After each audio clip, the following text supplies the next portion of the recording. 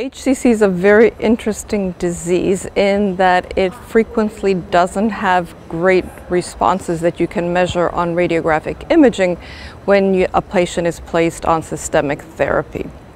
So it is the assumption of us medical oncologists that patients don't respond to tyrosine kinase inhibitors or other systemic agents because there is a lack of RECIST response. However, what we found is that patients live longer even despite a response. So sometimes even with the presence of new lesions, by controlling the disease and allowing liver function to be maintained, patients live longer.